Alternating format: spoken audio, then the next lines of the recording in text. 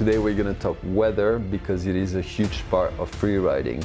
And whether you're checking for your sunny spot so that you can do your big adventure, or you want to fine-tune your avalanche forecast, seeing the storms coming your way, etc. There's so much to talk about, but today I'm going to present my own way to check it, and hopefully you can get inspired.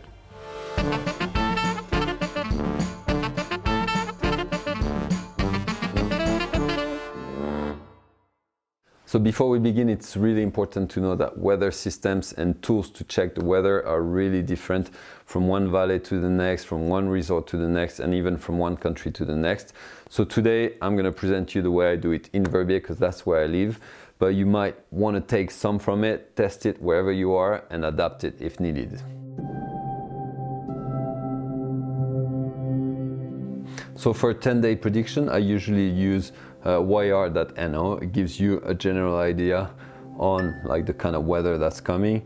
You can tap on each day and it will tell you the evolution if it's snow. It's usually pretty accurate, and I know I rely on it quite a lot, and even if I'm traveling abroad, that's kind of the platform that I use.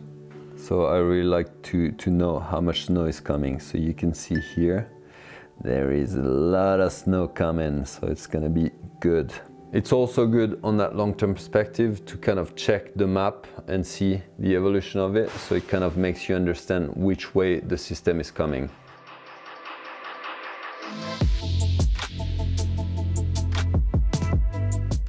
For 5-6 days and below that, so 1, 2, 3 days, I'll use Météo Suisse. So that's like the national kind of weather system. They've got a really good app which tells you an overview of the next few days with all the precipitations. So I think that's always really accurate, and it really takes into consideration the altitude and the position of Verbier within the rest of the country.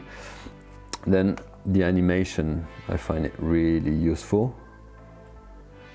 So that's going to be like a live animation of all the precipitations, the snow, the winds. You can choose on altitude or at ground level. The cloud cover, which can be also really useful if you don't want to get stuck in the clouds like we are today. And the temperatures as well. If you know a similar one which will work into your country, please feel free to share it so that we can give the most information to everyone. But if you're coming this way to Switzerland, this is the one that works. So first thing is to check the avalanche bulletin and read what's happening. It gives you a general overview. And then when you want to get more precise, you check the stability of the snowpack.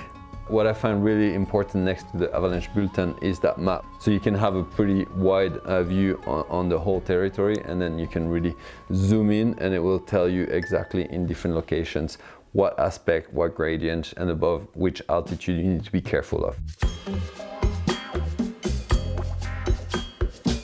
For me, I like when I can see a bit in a more visual way the kind of snowpack, the forecast, and the depths of snow. So I really like to use the overlays on FATMAP.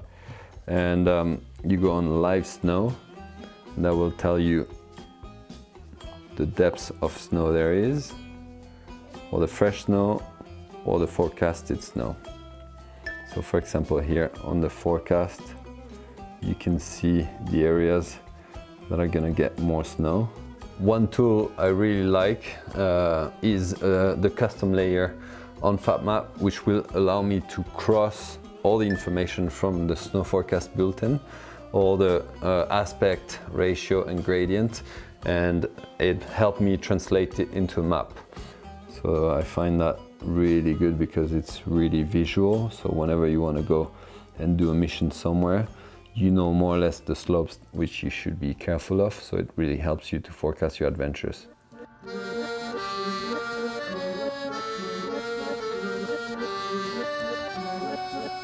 So these are a lot of tools, and it might feel a little overwhelming, especially if you're going somewhere for a short period of time.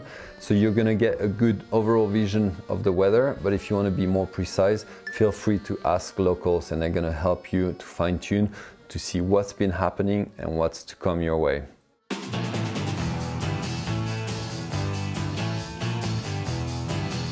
Et voila, this is my way of checking the weather. It's something which evolves all the time and which is not 100% accurate, but I hope that it inspires you to get into it so that you can plan your adventures better, be safer, and have more fun into the mountains.